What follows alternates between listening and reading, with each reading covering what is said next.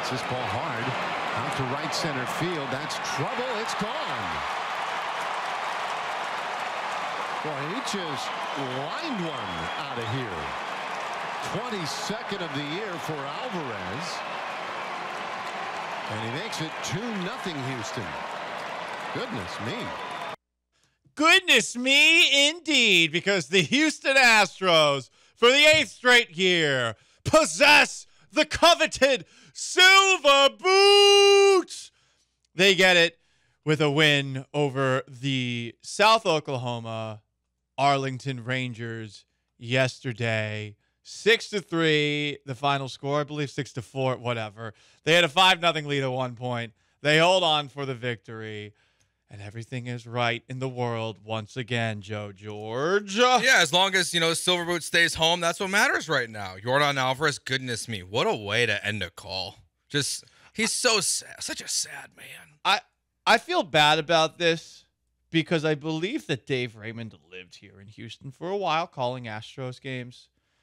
But over the last couple of years, when I discovered that my Fubo TV subscription includes the calls of Texas Rangers broadcasts, there is a very, very small part of my brain that lives to hear Dave Raymond be miserable when the Astros do something to the Rangers. So I guess something, if like bases are loaded, you're flipping over so you can hear the sadness? If the game gets out of hand, no offense to Todd Callis, Syracuse guy, Jeff Blum, close personal friend, Julia Morales, we've interacted before. I flip it over to watch the Rangers broadcast because it tends to get a little bit whiny. Yeah, it's very sad boy. Yeah. It's not soft boy, it's just sad boy. Goodness me. I think we should start using goodness me more often. Just start working that into the show. Dios mío. Regularly. Yeah. I'll give a bad take, and you just go, goodness me. Goodness me is a very white way to say, oh my. Yes, it's a very, very white way to say it. Mm-hmm. But hey, you know what? They won the game yesterday. Yordan Alvarez, 2 games in a row with a home run. That thing was a line drive. Right out of the park. I didn't think that was going to leave. That was a laser. And that's the deepest part of the ballpark. The low trajectory with which Alvarez hit that bad boy. Truly impressive to make it leave the yard. So, the Astros are now back in first place by more than just percentage points. Now by a full half game, which doesn't make any sense, but it's more than .001. So now we take a look at what happened yesterday. And once again, it was Yusei Kikuchi with a almost quality start. Not quite 6 innings. 8 punch-outs, or as Joe Espada calls them, punchies along the way. Here he is wrapping up a strikeout of the side in the 4th inning. Got him. Caratini with another fist pump after an inning-ending strikeout. Simeon struck out to end the 3rd, and now Kikuchi with 3 more strikeouts in the 4th. No one liked the Yusei Kikuchi trade when it first happened. Giving up 3 prospects for a rental was our biggest issue. People fell in love with Joey Loperfido. It was a summer fling the first couple of months of his major league career. Jake Bloss, he only was drafted last year. Maybe he has potential past what we saw from him at the major league level if he's already pitching less than a year into his professional career. And then you got rid of Will Wagner. To be honest, no one really cared about that one. Sorry, Will. We, in the moment, I would say collectively, people who follow the Houston Astros freaked out. About 16 to 24 hours later, I think we were all a little bit more measured for the most part. And now we're seeing, Joe, people start to change their tune, whether it's Ben Verlander, who had a strong reaction to the trade in the moment and is a national baseball analyst. Maybe not a great sign for baseball analysis that the little brother of a good major leaguer is a great major leaguer, a Hall of Fame major leaguer, one of the best pitchers of his era, is a go-to source of analysis. Some are doing victory laps. I saw our friend Charlie Palillo for the Sports Map, which is in our building, essentially saying that Joey Loperfido is not Joe DiMaggio Yes. in as many words.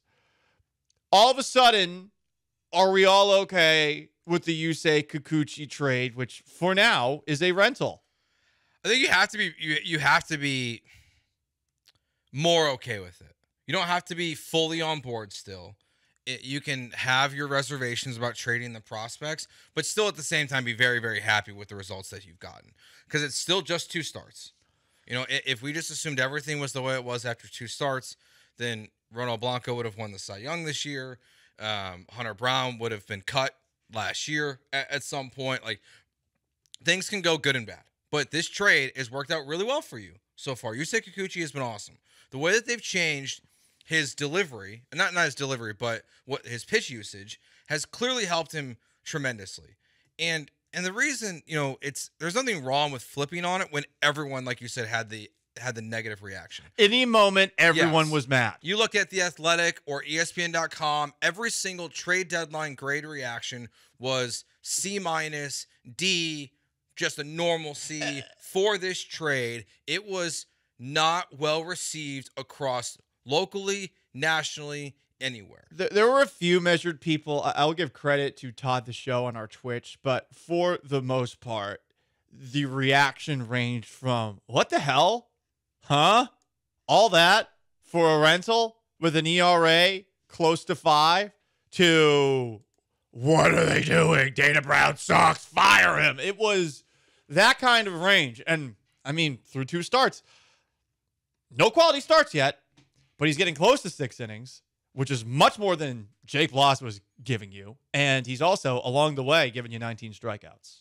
And he's been really impressive. Like, it's not even just the strikeouts. He's just finding a way to just get outs in a bunch of different manners, whether it's, and the strikeouts has obviously led the way for him.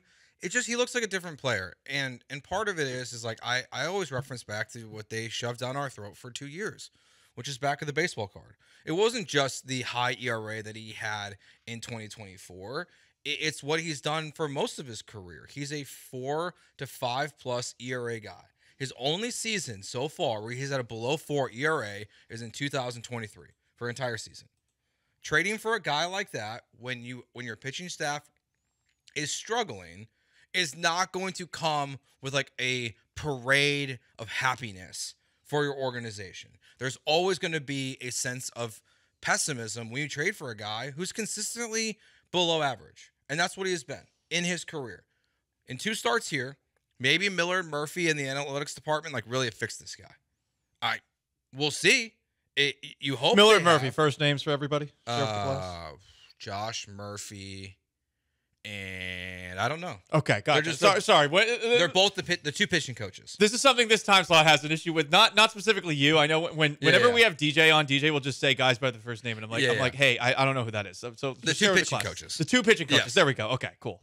But if they fixed him, awesome. If he's this guy, you are in a whole different atmosphere of starting pitching if he can be this guy. I don't care about quality starts. He threw 100 pitches. He struck out 8 guys. He gives you 5 1/3. Your bullpen should be good enough consistently, specifically the back end of it with Presley, Abreu, and Hader, to where you can, and Taylor Scott, to where that's fine. If he's giving you 5 1/3, you should be able to get it done on a pretty consistent basis.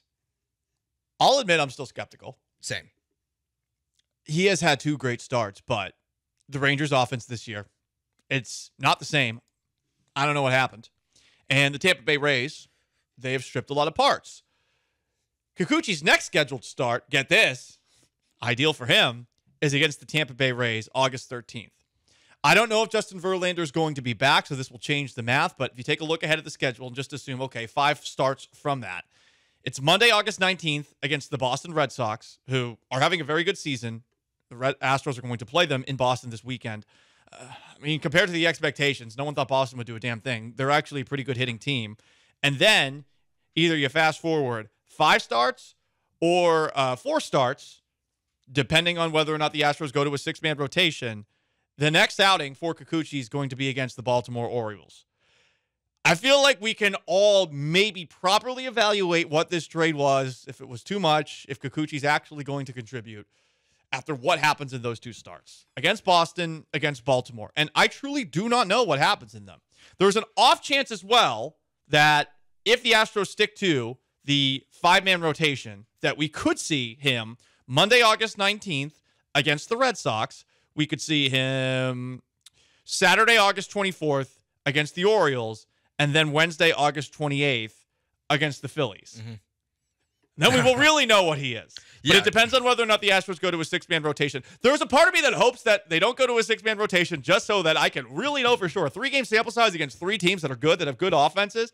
Then we will know whether or not Yusei Kikuchi has it. Because that was always my issue with him when he was in Seattle. It wasn't that he could put together amazing stretches. It's how did he do against good teams? What happened when he gets red ass on himself after giving up a couple of big hits? Yeah, and even past that, Paul, like even if he is successful in those starts, I think a lot of this trade still it matters what happens when you make the playoffs. Like this is not a team that has regular season just win the division expectations. No matter how the season has gone, no matter how much the offense has struggled, no matter how many pitching injuries you've had, you're the Houston Astros.